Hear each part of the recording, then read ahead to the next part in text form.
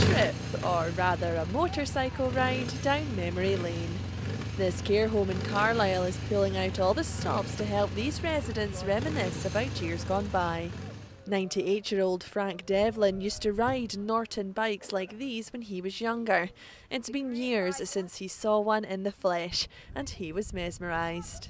What do you think of the bikes? Oh, marvellous. There's no motor cars for me. No motor cars for him, he thinks they're marvellous. No. Do you think Leo could start it up for you? Take a bit of handling. Do you think it'll take a bit of handling? Yeah. Do you? Yeah. Nothing I'm sure Frank couldn't handle back in the day. Throughout the pandemic, the Laurels staff have tried to come up with creative ways to keep the residents' spirits up, whilst visiting and other activities have been scaled back due to COVID restrictions. Do you like him? A few weeks ago, they were visited by these adorable guests, not just for their cute factor, but to help rejig the memories of a former farmer. Looking at life story work is so important with our residents.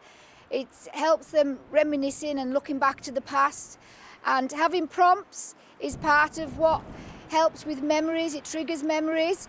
For one of our residents, Frank, he's been talking a lot more about his time riding a motorbike, coming over from Ireland, riding up from Manchester to Cumbria, visiting relatives. So we've tried looking back at the good times and looking back and talking about their families and their loved ones. It's just so important. During what's been a really difficult year, at times overwhelming, scary and isolating, especially for those in care homes, it's hoped moments like these can help create a sense of familiarity and comfort for those who need it. Claire McNeil, ITV News, Carlisle.